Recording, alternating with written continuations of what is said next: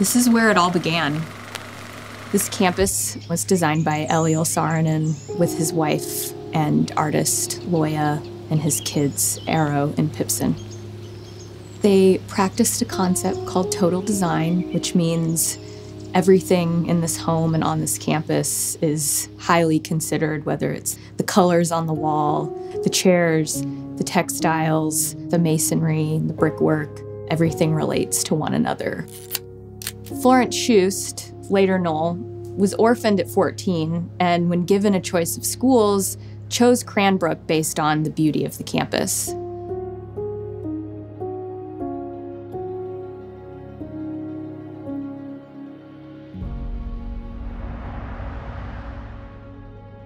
Eliel took a special interest in her and effectively adopted her into the Saarinen family. There was sort of this golden age of Cranbrook where Eero was here, Florence was back and forth, Ray and Charles Eames met here, Harry Bertoia. It was sort of this hotbed of the beginnings of modernism.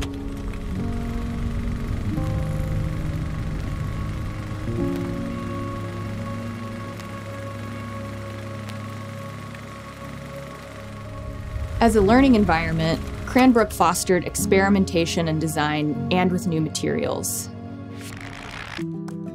Eero and Charles were kind of obsessed with figuring out how to bend plywood, but in a three-dimensional way. They loved entering competitions, both with each other a bit and more formalized competitions that institutions like the MoMA were having. So they entered the Organic Design for Home Furnishings competition with a suite of furniture that included molded plywood chairs and tables, modular furniture, and they ended up winning.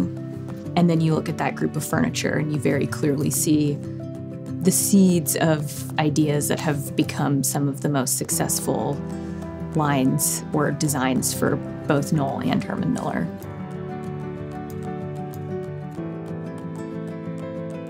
We're entering into their more professional realm, and that friendship continued on.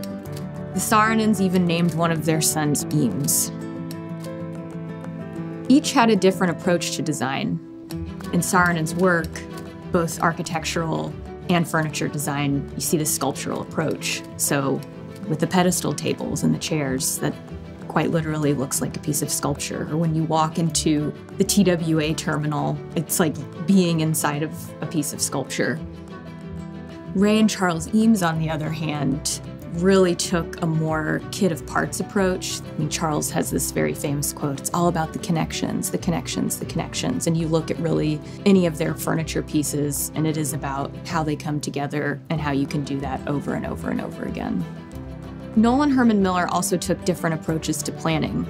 Being in this house and on this campus here at Cranbrook, it's very easy to see how Florence was inspired by this total design approach, with everything being considered. And so with the Knoll planning unit that she spearheaded, she took this approach in the office that was equally as considered. So whether that was the colors, the art, the layouts of the furniture, even so far as going to designing some of the furniture herself, she took this approach that is literally imbued in the space.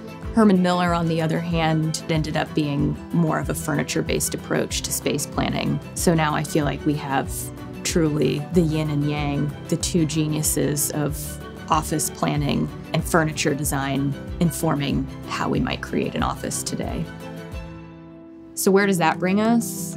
Literally, we're back at Cranbrook where our design journey began, at the foundation of modernism. It's almost inevitable that these two companies have come together. It's also sort of a dream come true because we have all of these designers that truly are both the DNA of both of the companies, but also this tradition of risk-taking and truly shaping and guiding industry as a whole. I think we're in an amazing position to continue to do just that.